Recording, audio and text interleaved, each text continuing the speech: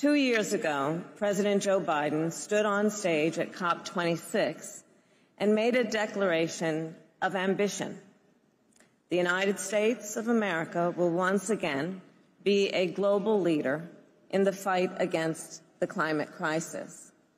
Since then, the United States has turned ambition into action. President Biden and I have made the largest climate investment in the history of our country, and some have said the world, roughly $1 trillion over the next 10 years. As a result, today, across the United States, we are building and expanding hundreds of solar panel, wind turbine, electric vehicle, and battery manufacturing plants.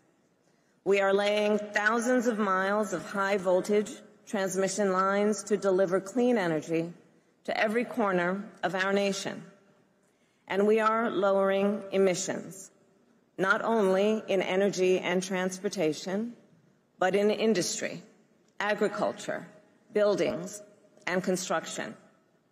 We are also investing in resilience and adaptation to restore our coastlines, wetlands, and forests, and to make communities more resilient to climate-driven extreme weather.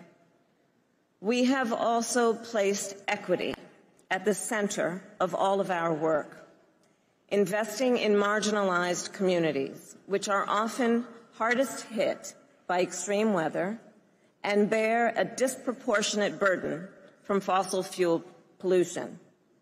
Globally, the United States is a leader in the effort to expand international climate finance.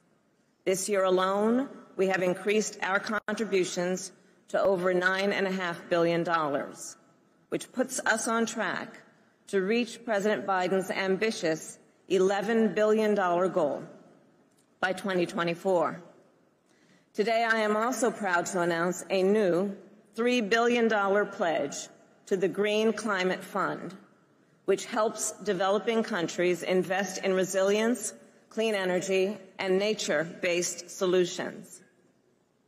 Today, we are demonstrating through action how the world can and must meet this crisis. This is a pivotal moment. Our action collectively, or worse, our inaction, will impact billions of people for decades to come. For as much as we have accomplished, there is still so much more work to do, and continued progress will not be possible without a fight. Around the world, there are those who seek to slow or stop our progress. Leaders who deny climate science, delay climate action, and spread misinformation. Corporations that greenwash climate inaction and lobby for billions of dollars in fossil fuel subsidies. In the face of their resistance, and in the context of this moment, we must do more. In order to keep our critical 1.5 degrees Celsius goal within reach, we must have the ambition to meet this moment, to accelerate our ongoing work, increase our investments, and lead with courage and conviction.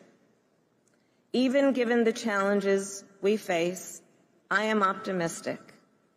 With ambition and bold action, I know we will build a cleaner, healthier, and more prosperous world for this generation and for generations to come.